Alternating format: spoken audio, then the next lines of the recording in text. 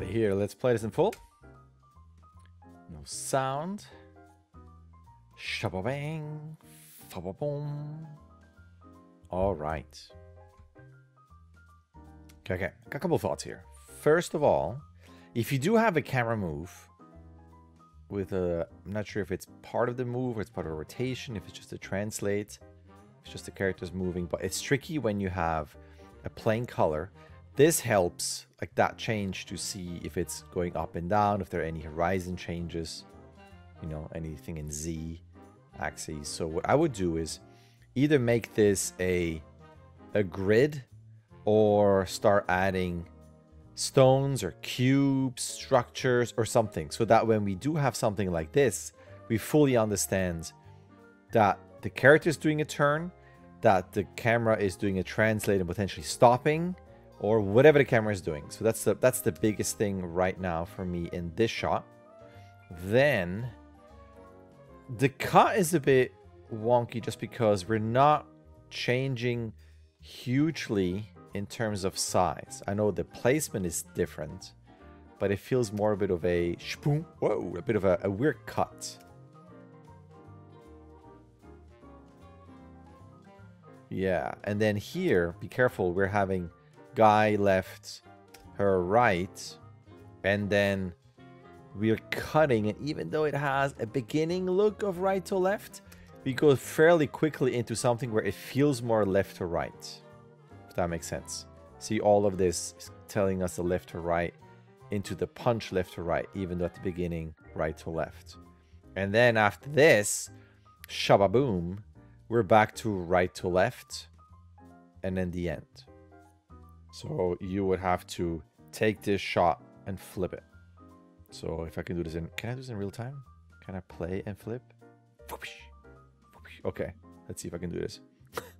Okay, this is like that, like that. Didn't quite work, but hope that makes sense. So what I would do, and there are a couple of things. Let's go one by one here. Animation wise, she feels a bit slow with her run. Feels a bit labored. I know there's a lot of weight on this, but there's a combination of A, it's really far away, kind of slow, lower energy, and it goes on for quite some time. I mean, that is 50-ish frames, so of not much going on. You could easily start the shot here. Just we're seeing a couple steps here. Let's say 439 into this, and that already has a lot more energy. That is a very like eye-rolling comment, because I know you worked, you know, a long time, as you see in the email, on this beginning. So I hate to be the one that goes, well, cut it. So what you could do is keep it, take the camera. Like, what is he doing? You know, and do something where A, we're much closer. And to be honest, I wanted to zoom in even more so that we're basically like this. Oh, my tool is doing, I zoomed so far in. Like we're just seeing the legs. Now, this might not be demo reel worthy of just seeing legs, but it could add, you know, if you speed this up, and let me just speed this up by, let's say, 200% here. Look at this here. It's a bit fast. How about 50% faster? So imagine you have that speed on her, and then you can already, it's already shorter. You could still add potentially,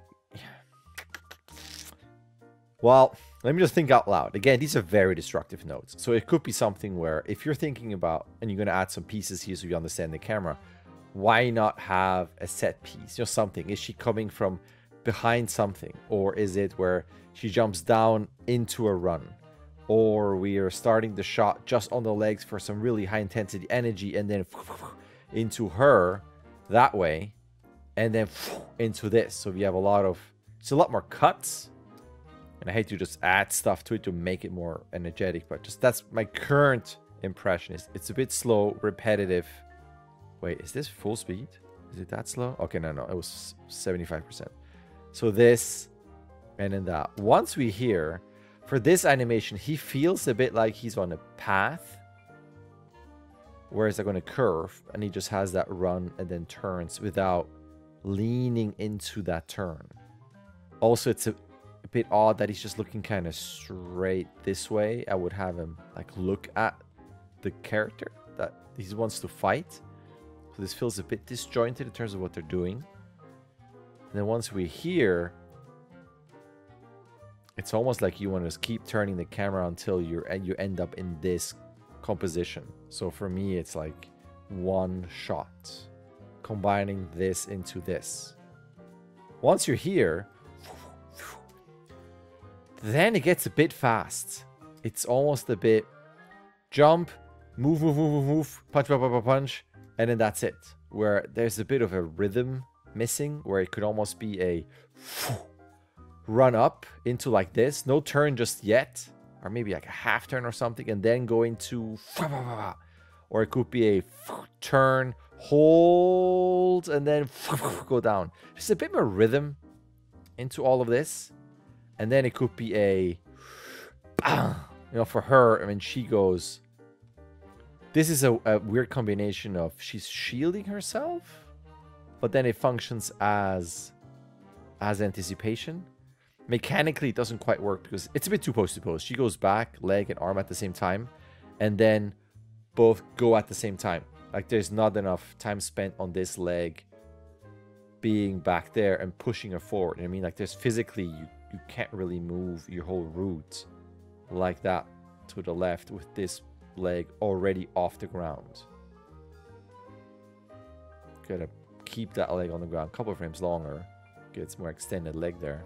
And then gets into this. But what I would probably do is he does this moment of hold, comes down, and then you gotta decide. I don't know. Does she need to cover? Because he's not hitting this just yet. It would be cool if maybe he would hit this and go ching ching ching ching ching. He would land, take a step back, and then she goes bang. Or you don't do this, and she just waits there, arms down here, looking at him, going, "Come on, you can fly at me," and then boom, punch. But then what I would do is punch, slight hold for him to go whoa back, and then almost off balance. And then she comes in with a second barrage of into that. Again, just to give it some rhythm. To me, this goes into move, move, move, move, move, move, move, and then we cut. And it's just a lot on both characters at the same time, but back to back. If that makes sense? And even this here.